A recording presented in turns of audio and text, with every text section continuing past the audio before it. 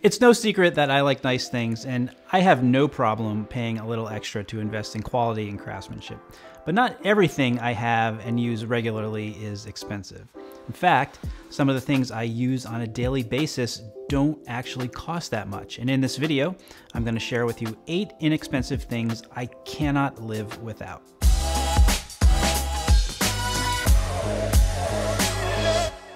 I'm Brian Sakawa, and you are watching He Spoke Style, where we give you the information and inspiration you need to dress well, have more confidence, and unlock your potential. This video is sponsored by Blinkist, which is an app I've been a fan of and have been using for over a year now. If you've never heard of it, what Blinkist does is summarize and round up all of the best parts of over 3,000 nonfiction books that you can either read or listen to in just 15 minutes. If you're someone who wants to read but feels like you just don't have the time, Blinkist is a great way to add that to your life without having to set aside a ton of time specifically devoted to reading. You could listen while you're getting ready in the morning, while you're in the car going to work, or even running errands, and in just that short amount of time, you're getting the most important concepts from those books. I definitely fall into the category of the person who wants to read but doesn't necessarily have the time. I keep myself ridiculously busy, and because of that, one of the books that I like to go back to as much as I can is a book called Essentialism, which gives you tools to be more productive by doing less. Sounds good to me. And if you're someone who always feels super busy but also feels like you never really get anything done despite that, Essentialism is a book that I would definitely recommend for you. Another book on my list is Sapiens, which a while ago my friend Eustace recommended to me.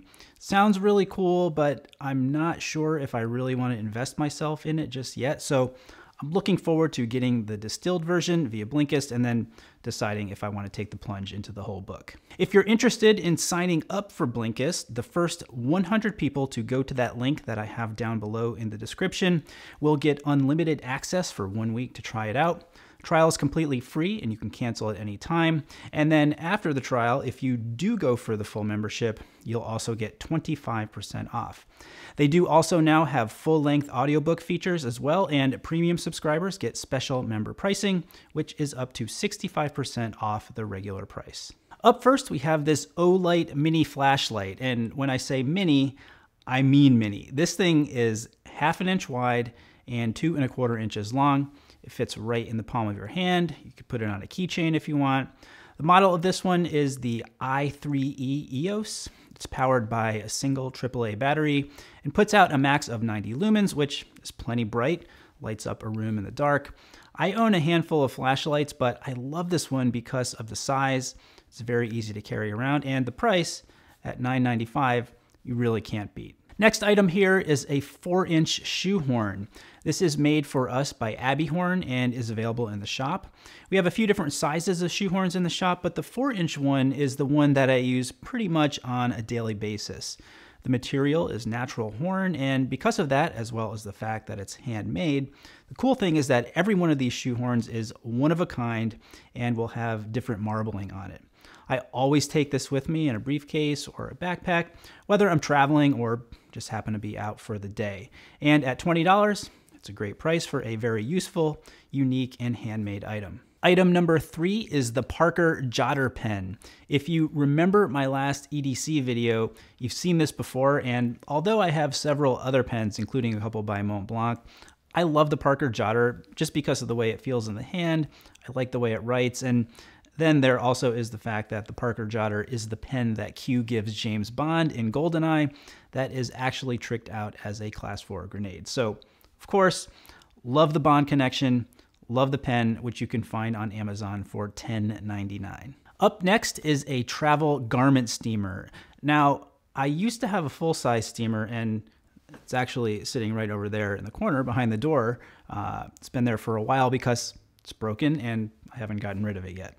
But the travel steamer works just as well, not to mention it's a travel steamer, so it's easy to pack and take with you. I use it all the time, and for $25, I think it's a pretty sound investment. Okay, so those of you who know me know that I really love niche fragrances. However, you also know that I am not opposed to wearing budget or drugstore fragrances, and I actually did a whole video devoted to cheap fragrances that you can watch with the link right up there. One fragrance that I didn't include in that video, which is inexpensive item number 5 that I can't live without, is this one right here, Acqua di Selva. Now, the way I actually got curious about this fragrance was by seeing it in the Pink Panther movie. There's a scene early on where David Niven opens up the medicine cabinet and pulls out a big bottle of Acqua di Selva. And, you know, who doesn't want to be as suave as David Niven? So I had to buy it, and I absolutely love it, I have to tell you. It's a classic eau de cologne with a little bit of a piney bite to it. I've been wearing this almost daily for the past few months. I put it on after a shower. It's very inexpensive. 100 milliliters costs $13.86.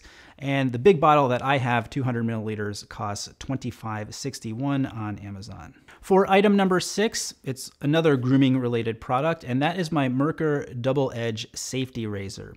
I love to shave with a safety razor. This one is the smaller version. The handle's not quite as long, which I like. Feels really nice in the hand. It's got a good heft to it. It's not cheap, but I would consider it inexpensive at $40. And the fact that I have had this particular razor for over a decade definitely makes it worth the money.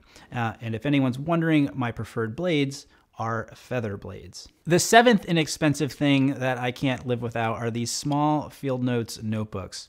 Pack of 3 of these costs $12.95.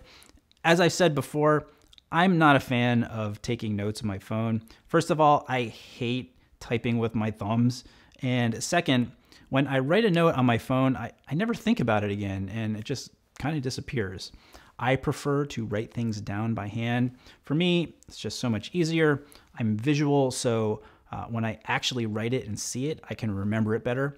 And it's very easy to flip through all the old pages to remember all those great ideas that I had. Finally, item number 8 is this clothing brush by Kent.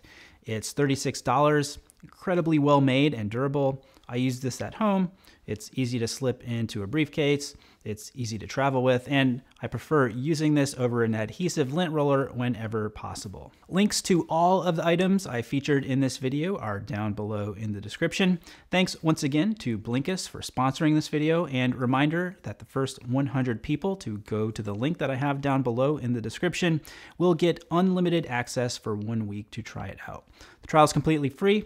Cancel at any time. And then if you do opt for the full membership after the trial period, you'll receive 25% off.